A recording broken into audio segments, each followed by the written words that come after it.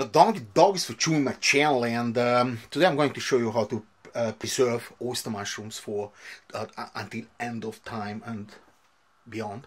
So those are oyster mushrooms farmed, so not from the forest, but of course in the winter time you have to get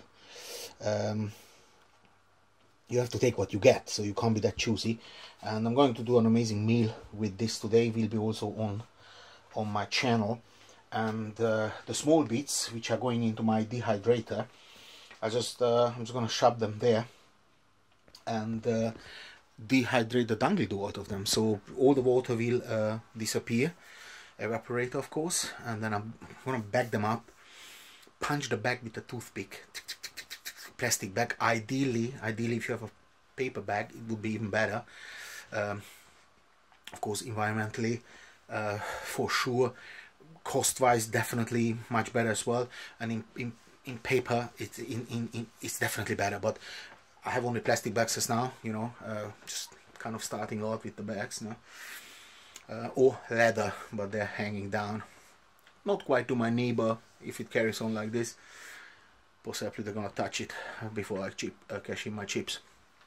Now it's really straightforward. I mean, you do need a dehydrator. A good high quality industrial one is around 250 pounds.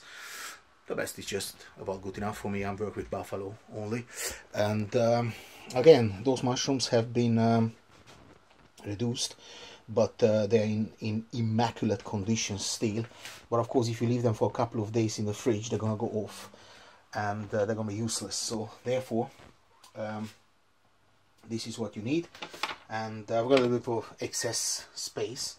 I'm gonna fill up with some mango, Django, right?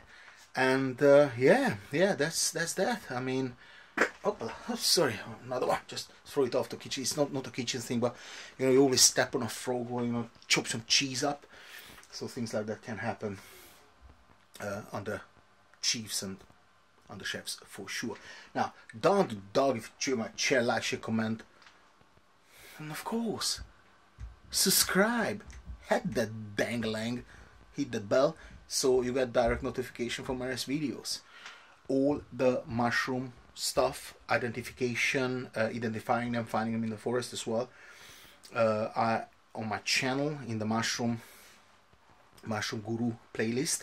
And if you want to learn about mushrooms and either find them in the forest, my WhatsApp is +44 79 50 54 24 72, and you can ask me any questions at any time when you're in the forest about mushrooms.